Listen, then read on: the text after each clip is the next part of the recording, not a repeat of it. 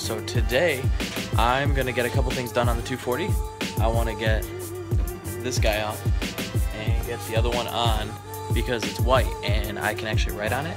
And I was thinking it'd be kind of cool to put the list of the things I still need to do on the deck lid. So we're gonna get that switched over. I've got a couple things to put back on the engine so that when it comes time to getting around to starting it, we can just kind of do the fluids and start it, and hopefully it'll turn over.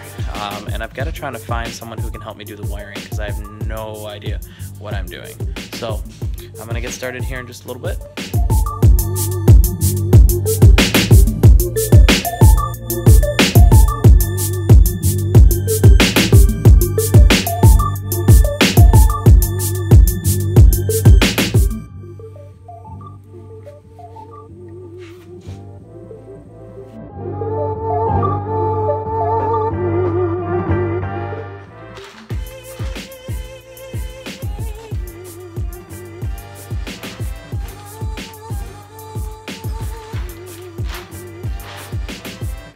So this is a Coil-Rad radiator. This is actually for an SR20 and it fits directly into the S13 chassis. But I guess a lot of guys are running these with their 2JZs. I brought this one in from a company called Drift Motion. I think they're out of California. They're on the West Coast for sure, but every time I've dealt with them, they've been absolutely fantastic. So shout out to Drift Motion because you guys always come through when I need something, and it's always extremely fast. Even though I may order it way in advance, it's always here super quick.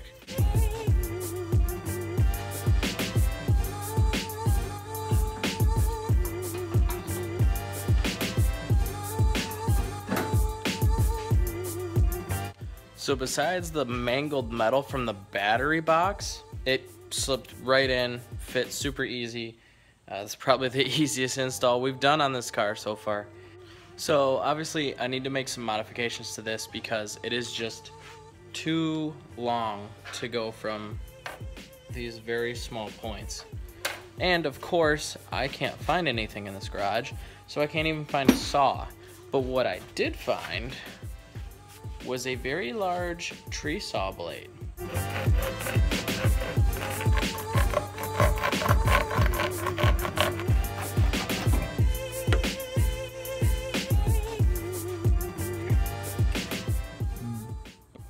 Radiator's in.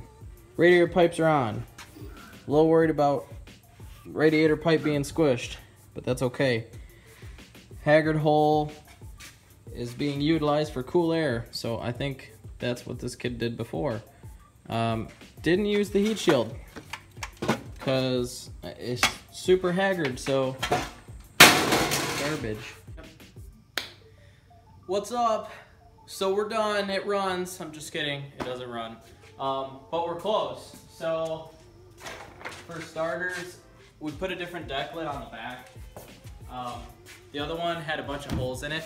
So we put this white one on it, and like I said earlier, I think my idea is I'm gonna put everything that still needs to be done right here with a checklist, and then just check everything off, because then when I'm done with that, I'm either gonna Plasti-Dip it or wrap it or something. I haven't decided.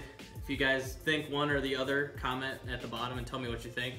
At this point in time, I don't care, or at least not yet. So, also, I put the front panels back on and the hood because I really wanted to see what it looked like being closer to done so I could feel like it's done. But let me pop the hood real quick. So, the hood's not attached either, so that's gonna be hilarious.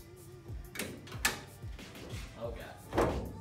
All right, so pretty much everything else is in. I've got the radiator on, I've got the intake in, and the cone filter, and it's got a nice hole in there, so it'll get some real good fresh air coming up out of there. I'm a little worried about this squeezed portion of that, but I'll get an S-bend hose so that that's not all whacked out. And I gotta get a cap for this and obviously tie everything in. I've still got a couple coolant lines that still have to be tied in. They're not. Once they are in, I think we'll be able to start the car. But everything else is good. The bumper's just like sat on there. The panels are on for real. Serpentine belt was done today. And then lastly, down here, both sides got reattached to the coilovers. I put the inner and outer tie rods on as well. I don't know what I'm doing with these yet, so until I know more, I actually didn't even put these bending pins in. I just put them in there and set them there because they're good for now until I'm ready to do whatever I'm doing. Hopefully next time I can plug everything in, get the hoses attached, and then after that, we should be able to start it. So, that's awesome. Let's do it. Oh, you thought we were done, and we're not. Welcome to day 2 of fucking with this turd. Jordan's with us today. This is what we're doing.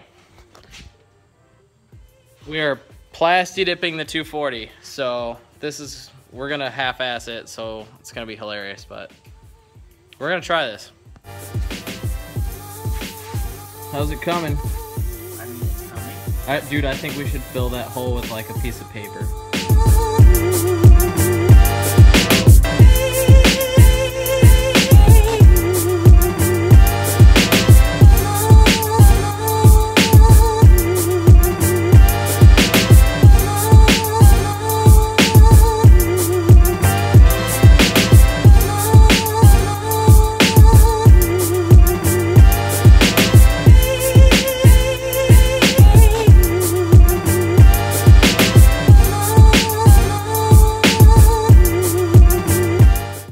What do you think? I think it's a gray car. And it's all one color.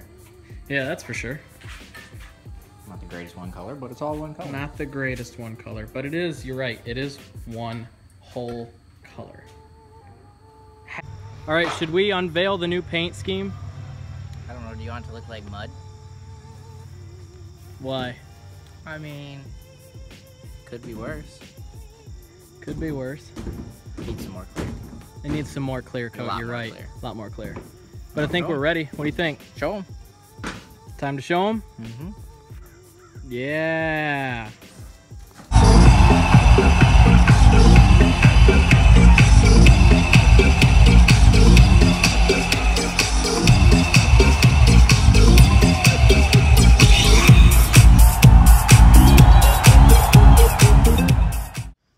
So what do you think, man? I can't believe we got it this far. It looks good. It looks hilarious, but it's awesome. I'm so pumped. I can't believe it's done. Well, like, this done. I'm so pumped. I've been pumped for like 10 minutes now, just pumped. And Jordan's putting the windows back up because we've got some stripped out window sprockets that I'm gonna have to either replace or like I'll always have to have vice grips on them and spin them. I don't want to do that. So I'm pumped. Jordan's tired and we're both gross since we've been here since like noon. Yeah, about noon. Been back and forth to town like a couple times to get more supplies, but it just looks good. It looks so good. I'm ready for it to run.